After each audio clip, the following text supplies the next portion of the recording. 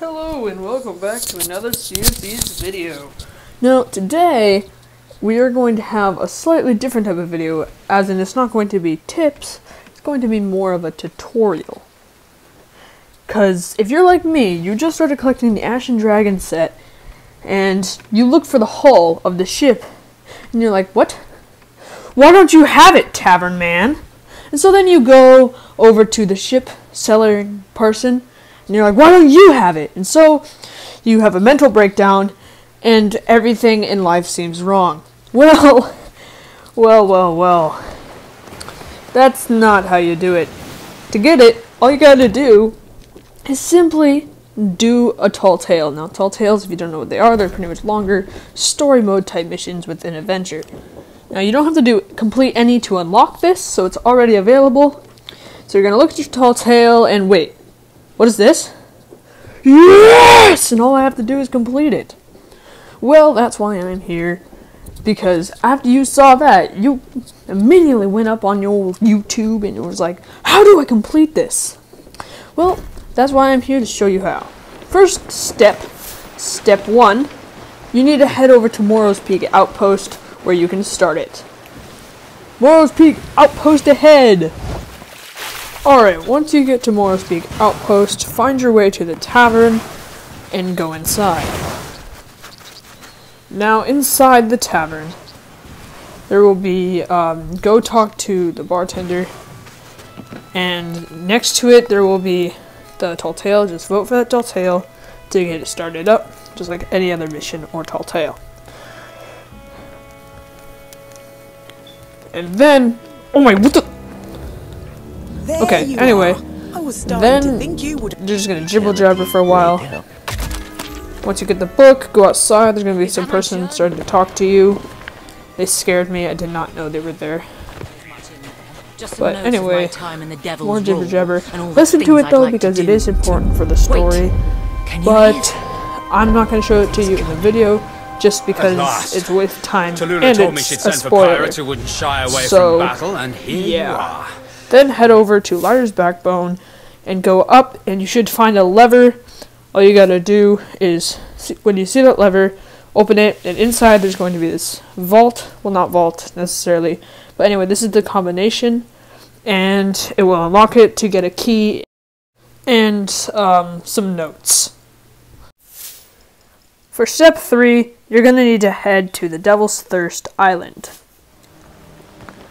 On the north side of this island, there's a door that you need to unlock with your key. Once you're on the north side of the island, take your key into the water and find the door. In front of the door, there will be a little stone that you can place the key into to open the door. Now, I went back to go get food, and when I came back, the door was closed. And that was very unfortunate. Because once the door closes, there's no getting it back open. So don't make the same mistake I did. I tried taking the key out, I was hoping maybe I could take it out and then put it back in, but no. Oh no. I was stuck. I quite literally had to leave the server, start a new game, and redo the entire thing. That's not something you want to do. It's not something you want to do. Anyway, once you open it, then you have enough time to get breath, which I totally recommend, and then going through the water corridors. Don't worry about getting lost, there's only one way you can possibly go. Once you make it out of the water, one of the main first obstacles is you're gonna have to jump over some lava on some rocks. This is pretty simple, it's just simple parkour. I mean, if you've ever played Minecraft, you can probably do this pretty easily. So, next, just if you can't find a continuation of a water tunnel, then just go straight up, because that's where it's gonna be. Now, keep going until you reach this room. This room's important because it doesn't matter exactly what door you take, because they all lead to the same place, but there are different traps within each door. Tell me in the comments if you want me to make a video showing each of the doors in each of their traps. But in this video right now, how I did it today, I went through the left door, which is the blue one. Different firebomb for the different skull opens a different door. Now make sure you have some firebombs with you. If you don't see them, there's some in the barrel. And there are some skeletons that will spawn.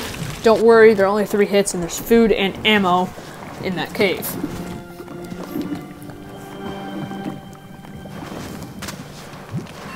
Alright, these mermaid statues that you will find can take you back to your boat if you decide that you don't want to continue the tall tale. If you die, don't worry, you're not gonna have to restart it because you respawn at the beginning of your obstacle. Now keep going through all of the traps and all of the corridors until you reach this door with a lever. You'll see beside you there are the other doors for the other hallways. As you can see, they all lead to the same place.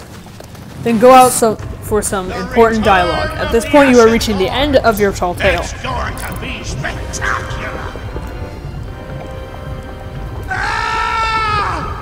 Once Citrogen burns his hand, then you're going to want to go down and steal the chest from him. Climb up these 2 ladders, and once you get up on top of the second one, some more dialogue will start, and Citrogen will run away. We're supposed to be in this together! Once he does run away, then you gotta travel through these boards, grab the chest, and go out that hallway. This is a time lapse of me going out the hallway. This is also where you're going to need the firebombs to open up a few doors. Be careful, because the longer you hold the chest, it'll start to heat up and then explode. Once it explodes, then you can take it and start carrying it to the exit again. If you're in water, though, it will reset, and so you don't have to worry about the explosion. Then the moment you get out, you'll see this guy. He'll take your chest from you, and you win. This has been Robo Studios. Yeah, thanks.